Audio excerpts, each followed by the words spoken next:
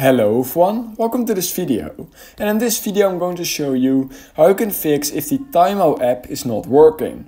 So if the Tiimo app is not working, then here are 5 easy ways in order to fix this. So by not working, we basically mean not opening, not loading, it just keeps on crashing, just something wrong with the app. So basically the first way in order to fix most of the issues you are literally just having with the app is just making sure that you have a strong Wi-Fi connection. If you have a really weak Wi-Fi connection, then sometimes the Tiimo app will just not open, it will crash, because the Tiimo app does actually need Wi-Fi or cellular mode of course. So the first thing is just making sure that you have Wi-Fi connection. If you have tried that and it's still not working, then I would just recommend going into the App Store, because we're going to check if the Tiimo app maybe does need an update.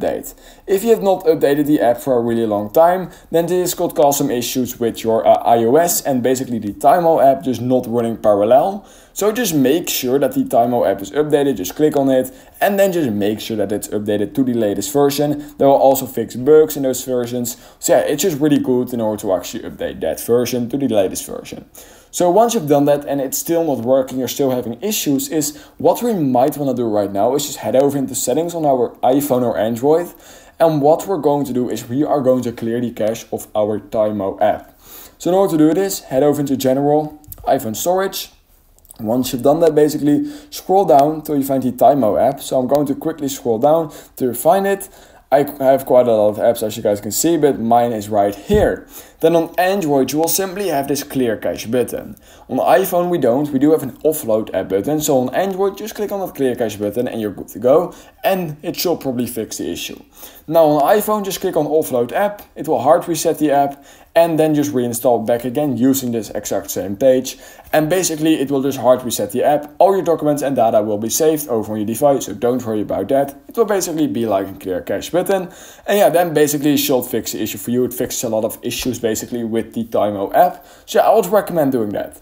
Now if that is still not working, then the fourth thing you might just want to try and do is that maybe your entire phone just needs a quick reset. So what you can simply do is just hold down the power button and the volume up button over on your iPhone and just restart your phone. And on Android it should be the same. Just restart your phone, shouldn't take more than a few minutes, and then you will be able to open the Tiimo app again, and maybe this has just fixed the issue for you. If it still has not fixed the issue for you, then unfortunately what you may need to do is just reinstalling the entire Tiimo app.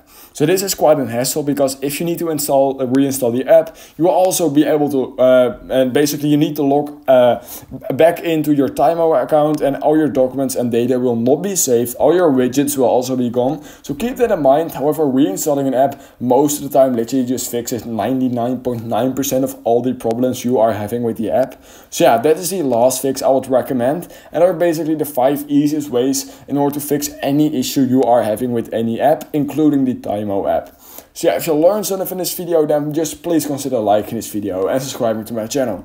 And I hope I will see you in my next YouTube tutorial video.